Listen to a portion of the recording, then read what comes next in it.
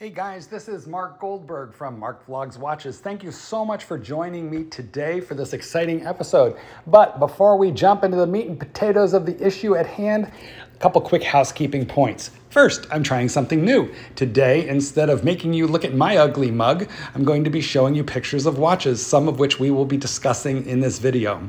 And secondly, do me a huge favor, please like this video and subscribe so we can do this again together. Now, the topic.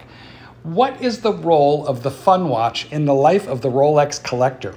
I'll be speaking certainly from the personal perspective, so I can tell you how my life has evolved as to where I'm wearing more and more fun watches other than just Rolex. But I want to know from your point of view, does the fun watch fit into your life as a collector? And not only that, but what's your definition of the fun watch? Okay guys, let's jump into it right now.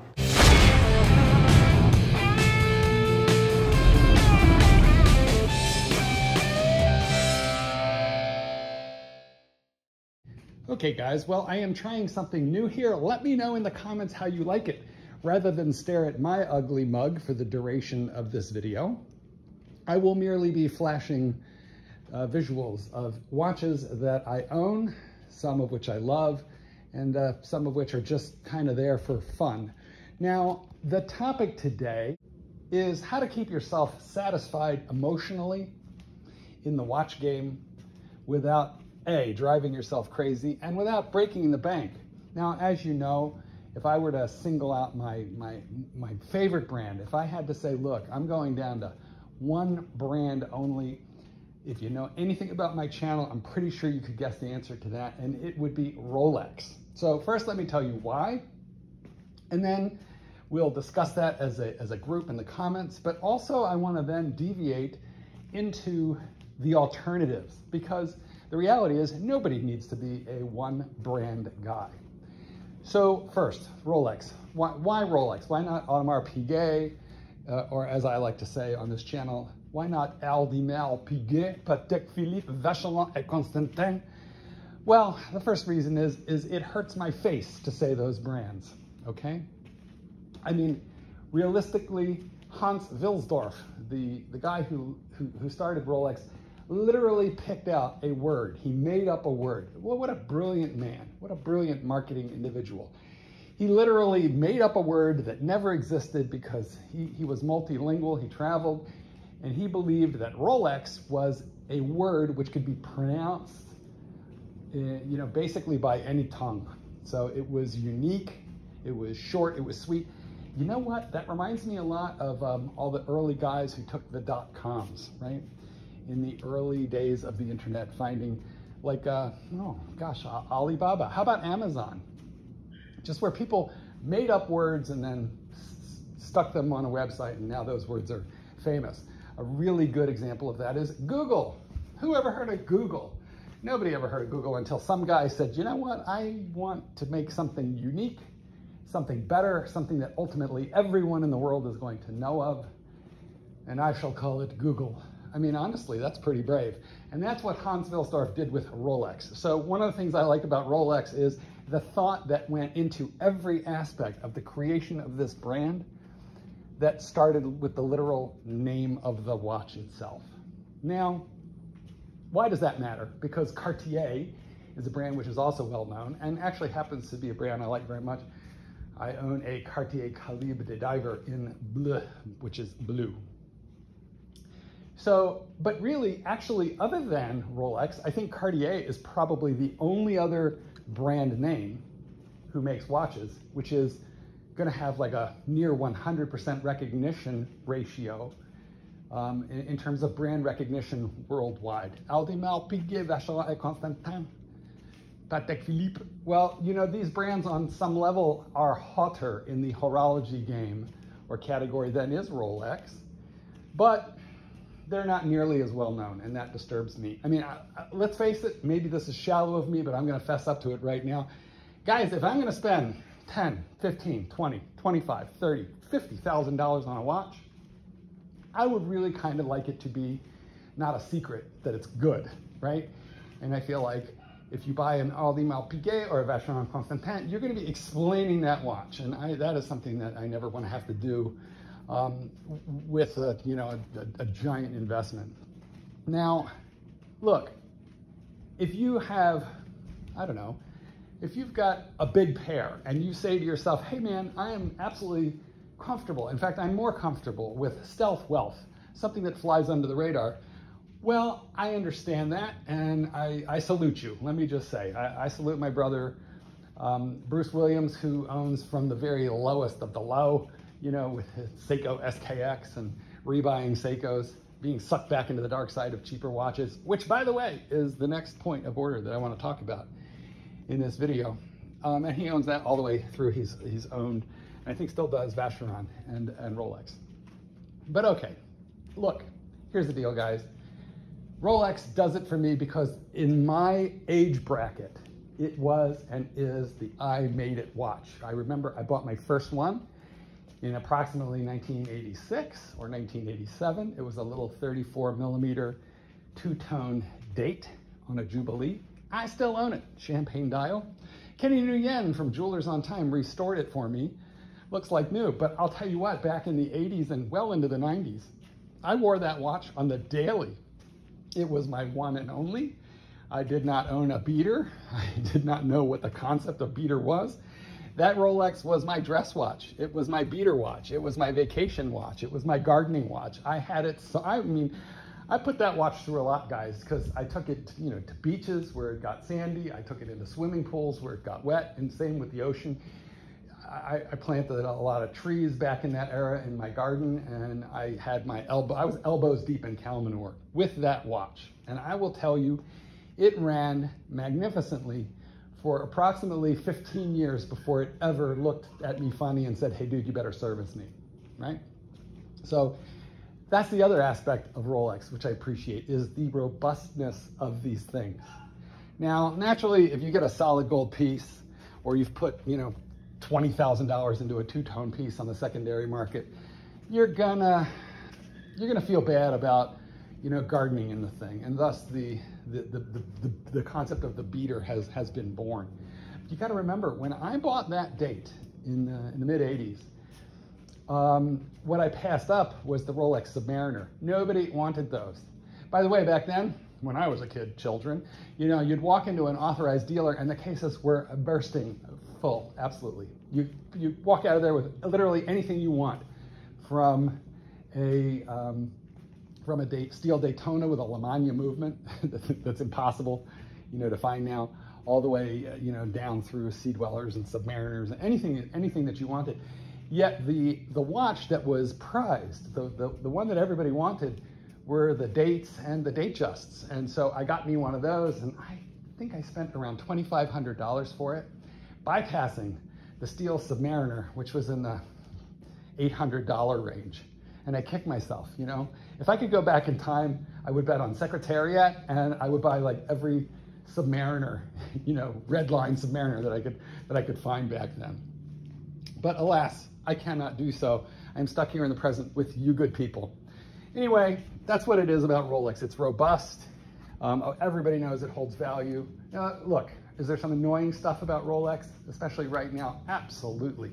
They have made this brand so difficult to obtain in their quest to overtake Patek Philippe in exclusivity.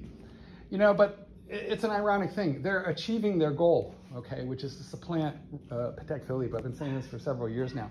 But the reality is that Rolex is cranking out somewhere in the neighborhood, as best we can figure, of 800,000 watches per year. And Patek Philippe makes something like 80,000 per year. Rolex says human hands touch every watch, and I believe that, but I think they, put a pinky on it as it's flying by, on a conveyor belt. And I exaggerate, because there is some handwork in installing and testing the movements and so forth. But Rolex is highly mechanized. And by the way, it's amazing. It's amazing what they can accomplish with machinery. So bless them for what they have done. It's truly amazing. However, Patek Philippe is still assembled by hand. Literally, I think most steps, not too much mechanization, and therefore they make 10 times fewer watches. But what's happening is Rolex wants to become as exclusive as a Patek Philippe. Pateks whole advertising slogan, guys, it used to be, you don't buy a Patek, you merely care for it for the next generation, because it's like a bespoke, boutique kind of pass it on to the kids sort of an item. But let me tell you what, Rolex is, I don't know, they were miles behind Patek Philippe in that area. And I think Patek is here in footsteps right now. And I don't think it will be long before Rolex is tougher to get. I was actually in an authorized dealer about 2 months ago, and they had almost nothing in the way of Rolex for me to try on, but they had 6 Patek Philippe's laying out, and they were nice ones. They had a white gold Calatrava all the way up through an annual calendar. And honestly, although I was wearing a gold Submariner at the time, which meant that they looked at me and said, oh, this guy's, this is our kind of guy. I was dressed down, okay? I was in like dog trainer clothes, and that's my profession, dog trainer. So I was hardly dressed up. And they were all but begging me to try on these Pateks. And honestly, I didn't want to do it. Because I knew I wasn't in the market for the watch. And unlike Don Haynes, my buddy who tries on everything just to mess with these salespeople, I didn't want my picture in the lunchroom of that dealer saying, never let this guy in the store again. And also I know if I tried on the watches, they would have to spend, a few minutes with each watch cleaning them because they're meticulous about such things. And I honestly didn't want to put them to the trouble. But let me move on to my exciting sort of conclusion here, and that is the Rolex has become so difficult to get. I mean, it's almost impossible at the AD. Even at my AD, who is terrific, James & Sons, they've got several locations in and around the Chicago area. If you are in the market for an AD somewhere in the area, I absolutely recommend that you talk to my friend Brian over at James & Sons at the Orland Park location. He is the manager there. The thing is, guys, a lot of the ADs are actually, well, I think this is a worldwide problem. They are under inventoried, and they are over molested by customers. Like I talked to my friend Blue Shirt Buddha, who said that that his AD gets upward of 50 to 100 calls per day, asking specifically about the same, 6 Rolex steel sports watches. So imagine you're on the end of that. Like your job is to basically tell people no. And you don't make any commission out of that. You don't make a living out of that. It would have to get annoying. So I'm swinging back to James & Sons. The reason I mention them from time to time in my videos is they're nice. They're polite. They understand. They know about collectors. So they may not have what you want right now, but they'll give you a realistic idea of what's possible. But I also recommend that you make friends with your AD. And I don't mean in an artificial way, like you can't buy an AD off. Remember, there's hundreds of people per day, if not per, week, trying to sweet talk them. So I'm talking about being genuine, right? Okay, so because Rolex has gotten so difficult to buy, a rising tide lifts all boats, as my friend Clyde Anderson, the rancher, likes to say. And this is true, which is why the price of even watches such as the brands I've mentioned, let alone Omega, have risen and gotten maybe slightly more difficult to acquire. Also, people are flocking hardcore to Tudor right now because they can't get Rolex, which, if you're a conspiracy theorist, that could be the entire plan. And that brings me to sort of like my final point here, which is fun watches. Fun watches. Now, a fun watch for me is anything, and then, by the way, your definition of a fun watch, well, Archie calls them, what he calls them. He doesn't call them fun watches. He has no respect. But, that's okay, to each his own. The reality is that most of us get sucked into that sort of a thinking, but let me make the case for fun watches. First, where does it stop being a fun watch and where does it start being like something serious? That is going to depend entirely on your economic situation and your own personal views of such things. I could tell you, for me, I'm really comfortable buying fun watches up to, $300. Let's tuck that up a little bit and say $400. If it's a $400 watch, right, or less, am I going to look to see, will I like it $400 worth? or 3 or 1? Absolutely, of course. You know, that is important to me. I don't want to get a $400 watch and think, I hate it, I'm sorry. You know, I could have done something much more important with that $400. But in my personal category, to me, that's like a fun watch. Now, as we speak, I am wearing a $1,500 watch that I would actually, I gotta call it a very well put together but fun watch. It is a Seiko Luna. It is a tuna. It's quartz. I love it. It costs about $1,500. It's brand new. I got it from Nomon Watches, which shipped to me from, where are they, guys? Hong Kong? Anyway, that was a great transaction. You know, and it's a terrific watch. It's not likely to lose a lot of money if I decide I want to flip it. It's certainly not going to gain a lot either. I'm sure it would lose a little, but it's not going to tank. And that's why I was kind of comfortable with a fun watch stepping outside the $400 range. But guys, I own a bunch of Seikos in different iterations, turtles of various dials. I have a Grand Seiko, which is not a fun watch because I don't know, what is that, like a $5,000 watch, the Seiko spring drive diver in steel. So that's not a fun watch, that's kind of a serious watch. But I own a couple of Orients, I own a Hamilton khaki scuba diver, and some of these will have been flitting past your eyes as we discuss here. And I own, guys, honestly, I lost count of the G-Shocks. They kind of got away from me. So one of these days I gotta blow out some G-Shocks that I'm not using with any regularity. But the reality is that in my world, there's room for a few $1,000s worth of fun watches. These keep me in the game. I am, oh, and I bought a deep blue with T100 tritium tubes that I'm really enjoying right now.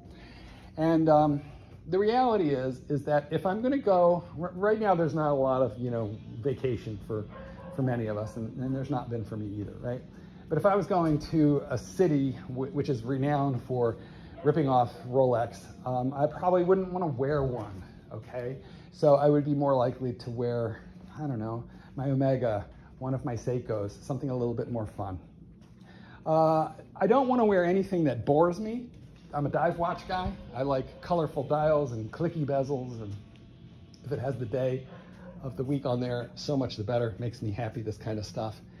But the reality is that I can't have all my fun with Rolex. Now, ironically, I'm the guy who invented the phrase, feel the steel. You wear your Rolex. But the question is, are the times changing? Has it gotten more dangerous to wear a Rolex where you live? Now, I know a lot of Americans are First Amendment people, and they say, you know, they're not afraid, and I get that, but, you know, guys, you could get clubbed over the back of the head before you even know it for Rolex.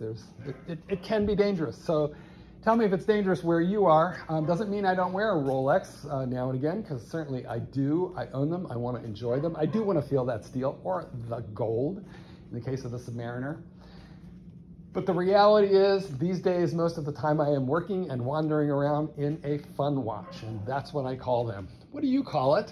Let's talk about this in the comments. Thank you so much for joining me and spending this time with me. If you didn't already do it, hit the like for me and subscribe. This is Goldberg. Peace out. Paint the sky.